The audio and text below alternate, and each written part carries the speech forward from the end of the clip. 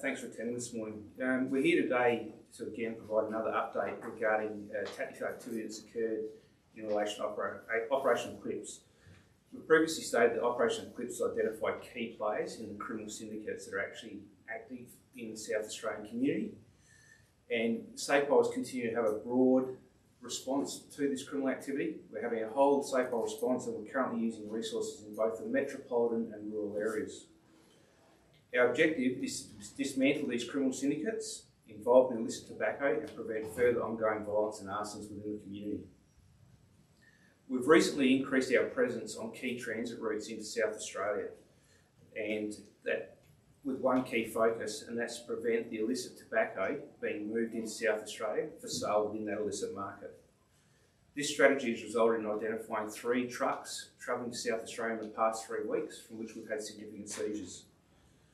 In the past 3 weeks, this, supported by other investigation strategies, is continuing to make it increasingly more difficult for these syndicates to operate in South Australia and establish. At about 8:40 a.m. yesterday, Heavy Vehicle Enforcement Section stopped and searched a light truck on the southeastern freeway at Tailem Bend. They had cause to search that vehicle, and after a search they located approximately 480 kilos of loose tobacco and over 470,000 cigarettes. The seizure is estimated to be in excess of $600,000 from that vehicle. A 30-year-old man from Victoria has been charged with money laundering and unlawful possession. He's been remanded in custody and will appear in the Adelaide Magistrates Court today. In addition to yesterday's seizure, on the 23rd of October, Murray Bridge Patrols stopped and searched a rental truck at Princess Highway, Monteith. That truck was driven by a 37-year-old man from Victoria and a 34-year-old man from New South Wales. Illicit tobacco was also located in that truck, and it is estimated that it's in the value of hundreds of thousands. The investigation in relation to that seizure is ongoing. On the 3rd of October, Port Augusta Patrols had cause to stop and search a light vehicle at Port Augusta. They located in that truck what we describe as a tobacco pop-up shop. That truck had in it tobacco signage, shop fittings, price list displays, and tobacco products valued at about $150,000. At that scene, we arrested 2 men, a 32-year-old man and a 44-year-old man, both from Queensland. Both those men have been charged with money laundering. They've been remanded in custody and will appear next in court on the 6th of November at Port Augusta. Due to the nature of these investigations, Serious Organised Crime Investigation Branch and Financial and Cybercrime Investigation Branch have taken carriage of the money laundering investigations. As stated, we currently have a key focus placed on transit routes into South Australia to identify trucks, buses, cars that are carrying illicit tobacco into South Australia, and we intend on disrupting any criminal activity of that nature. The police in those areas are fully cognizant of what's occurring, and at every opportunity they will lawfully stop and search vehicles that are involved in this transportation. This, with other investigational activity, will continue to disrupt and prevent the violence we've seen and the arsons that have occurred. I remind those involved that South Australian Police will pursue criminal charges at every opportunity and will take every opportunity to enforce the full extent of the confiscation legislation to seize assets of those involved in the illicit tobacco trade. I'm asking today for the public, if anyone has knowledge of any persons involved in the illicit transport of tobacco into South Australia, please contact police. And also, if they are aware of any locations where illicit tobacco is currently being stored, to contact police. And if they can contact Crime Stoppers on 1800 333 000. I'll now take any questions. How would you describe the level of police resources that are going into now manning these transit routes? Yeah. Over the last period with Operation Eclipse, we've clearly identified the key players in these syndicates. We're aware of how they're getting this product into South Australia, and now we've seen the patrols, we've seen Heavy Vehicle Enforcement Unit. There's been some excellent work conducted by members in those areas to stop, search and seize these quantities. This is a major disruption to the market. Do you think that people wanting to buy illegal tobacco will find it harder? There's no doubt if you have seizures of this nature, that it is going to significantly disrupt what's occurring in South Australia. The seizure at Port Augusta, whereas a pop-up shop will obviously prevent that syndicate from establishing a retail outlet in the CBD. Speaking of, Port Augusta, can you give us a bit of a picture of what the situation is like in the regions in terms of the number of shops that are popping up and, how much police resources are sort of having to keep an eye on not just the metropolitan Adelaide but the regions as well? Yeah, it's clearly evident that we do have illicit tobacco shops establishing in the regions. We are working with the officers in charge of those regions to ensure that members from the metropolitan area and the specialist branches can support them, and pressure will be placed on those persons operating in those areas to prevent them from actually getting a foothold in those country regions. How would you say this operation is running, considering we haven't seen an arson attack in, I think, more than a week now? Yeah, it'd be fair to say that we've taken a multifaceted approach. It's, as I said, SAPO is committed to the resourcing. We've seen multiple areas now having an impact on the illicit tobacco trade. We've had patrols, heavy vehicle enforcement. We've seen specialist crime areas involved, and we're fully aware that we need to maintain this pressure to make this a hostile environment for these illicit tobacco shops to operate in. Could this be the start of the end? Are you hopeful of that?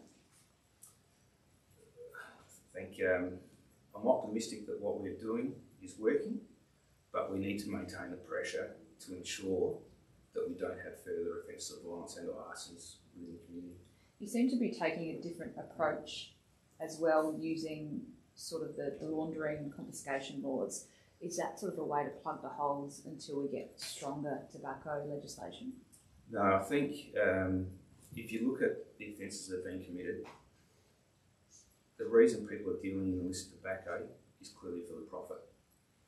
And I make it clear to those involved that we will continue to enforce the full extent of the confiscation legislation, because we seek to seize their assets, whether that be their home, their vehicles, their boats. We intend to disrupt that money flow. What do you think this will do for people that are actually selling tobacco legally, if people stop buying these illegal products? It's clear to us that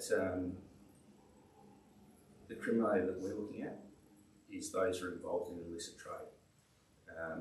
Those that are regulated and licensed retailers, it's really, really important that they can go about their business and conduct their normal retail business as they did prior to this illicit tobacco trade coming to South Australia. Could you estimate how much money they're losing with this illegal trade? How much of them? No, I couldn't comment on that. You've said before that there were 3 key crime syndicates behind the trade, 2 of them from interstate. Is that still the case?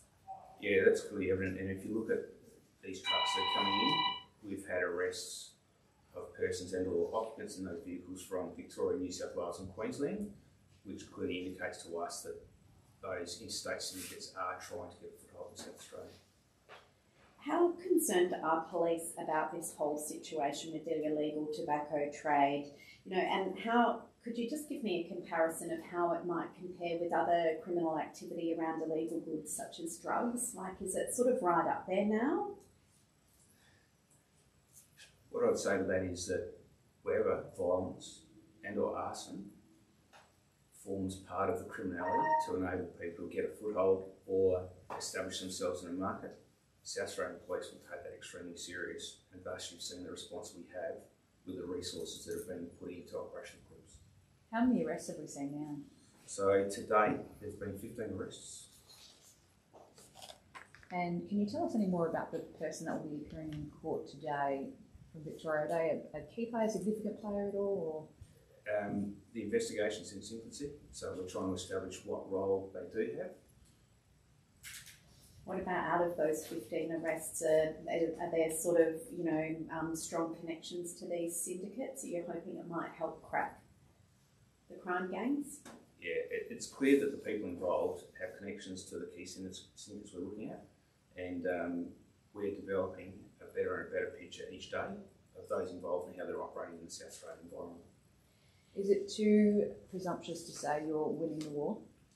Well, as I said before, I'm optimistic that what we're doing currently is disrupting the activity, but this is going to be something that needs to be ongoing to ensure that these groups can't establish within the South Australian market. Do you have a timeline of when you want this to be quashed or under control? No, we don't, and we're working with partner agencies, we're working with interstate law enforcement, and we'll continue to monitor the activity nationally as to how we need to continue with this investigation. There's been kind of calls for authorities to have a national approach. I understand there is a working group now that's been established. Can you give us a bit of an understanding of that national working group and how everybody's working together? I won't speak to the working group specifically, but the cooperation between government, non-government agencies, law enforcement today has been excellent, and we're having daily dialogue with some of these other agencies to ensure we have a full understanding of the current environment. Great. Thanks everyone. We've got some photos. Okay, this is some seizures that occurred at Port Augusta in what we would suggest. Sorry, could we just hold up 1 second? I just don't have a microphone that can hear you there at the moment. Give me 1 moment. I'm going to move yours Should a we little put bit. the mic on this on him? Yes. Would you mind wearing a microphone for this? It's just going to be going through the photos. Look, if you're going to be talking, it'd be nice to just so it'll take a minute. Thank you.